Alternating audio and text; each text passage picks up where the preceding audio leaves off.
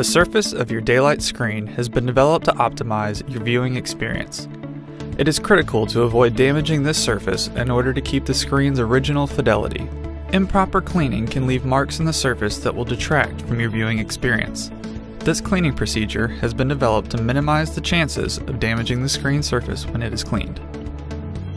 First, use compressed air to loosen and remove dirt specks. Use gentle touches with masking tape to lift small marks of around 3/4 of an inch or 2 centimeters in size.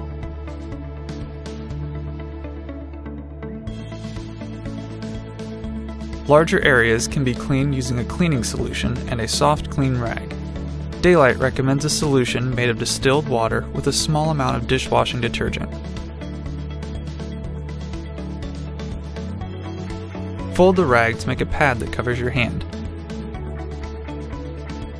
Be sure to have no wrinkles on the surface of the pad. Moisten the surface of the pad with the cleaning solution.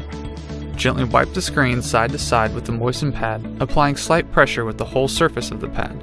Using a circular motion when cleaning can damage the screen, so it is important to always use a side-to-side motion. The total force used against the pad should be about 1 pound, approximately the weight of a 16-ounce drink.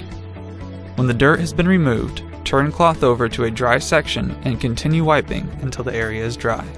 Do not proceed to further cleaning methods if you are using a high-power, high-contrast high-power, Silverlight 2.5, or silver matte surface from Da-Lite. Persistent marks and spots can sometimes be removed using Clorox Greenworks or Formula 409 in place of the distilled water. As a last resort, isopropyl alcohol or rubbing alcohol can be used as a cleaner. This is readily available in drugstores. Be sure to wear gloves and safety goggles when handling chemicals. If marks, spots, or stains resist applying these cleaning methods, please contact your sales representative or Da-Lite customer care with the following information: the type and size of stain, the surface type or name, the total surface size, the approximate date of purchase.